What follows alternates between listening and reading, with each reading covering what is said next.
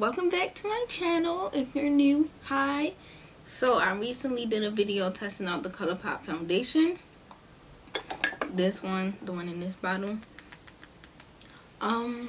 It looked a little red.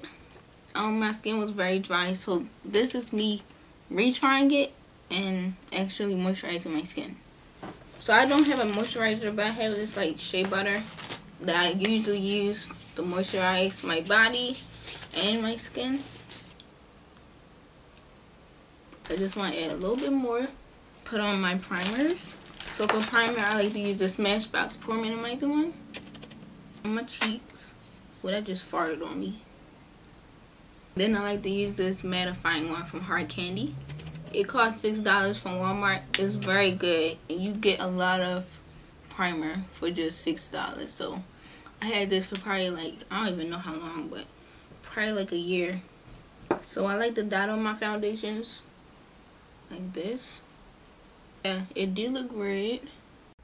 Don't mind my hair right now, okay? I said it looked red. It literally looks warm. Like, it doesn't look red at all. I don't know why I said it looked red. It looks warm. Too warm for me. Just like that other stick foundation that I got. It was way too warm. I just don't understand. I feel like their shades run too warm. Tap this out.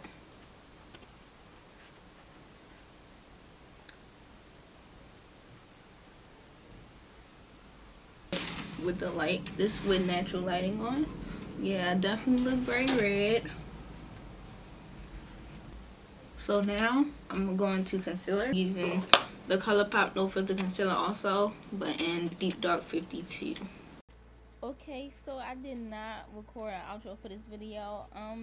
Just as a final thought, because this is my second time putting on the foundation, it has a nice formula. I don't feel anything when it's on my face, but I just need to go a shade up because that shade is way too warm. I went out in public with that shade on.